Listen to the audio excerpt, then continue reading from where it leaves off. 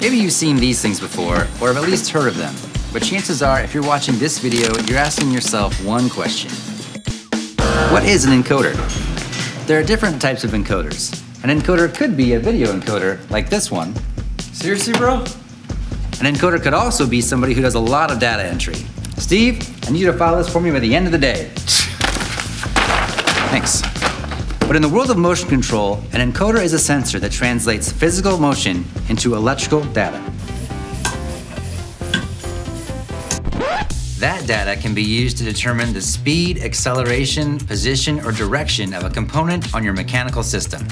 Encoders typically track two different kinds of motion. Rotary encoders track changes in shaft rotation, and linear encoders track motion in a straight line. Encoders can be found in all types of machinery in numerous industries, including solar,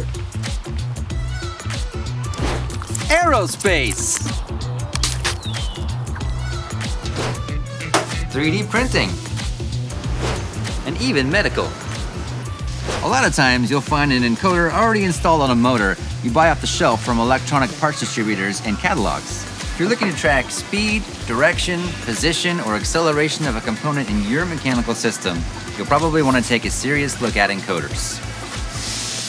Thanks for watching. This is the first video in our Encoders 101 series.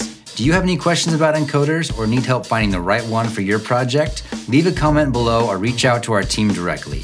And be sure to subscribe to our channel for more Encoders 101.